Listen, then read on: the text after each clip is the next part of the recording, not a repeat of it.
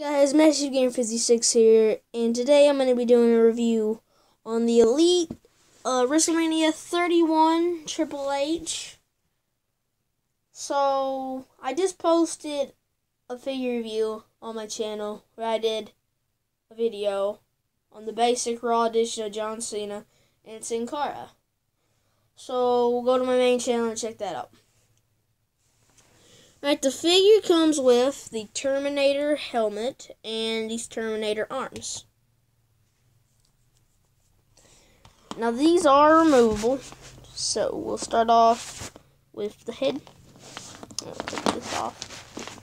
You could just keep the Triple H like this and use it for different matches besides that. Okay, this is one part of the Terminator skeleton armor. It's got a big Triple H T. And then we got the Terminator skull crown that fits on his head perfectly. Okay, here's the figure. The figure is okay. I guess I'm not a big fan of Triple H. Okay, this is the head scan for him. On the back, he has the 3 H's on his armbands, is that too?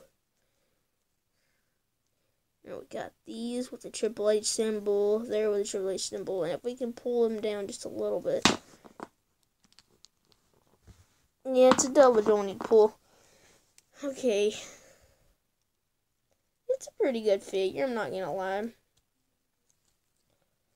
I would recommend I'd pick this up. I really would. This will be a kind of short video, but please leave a like and subscribe for more wrestler reviews. Peace.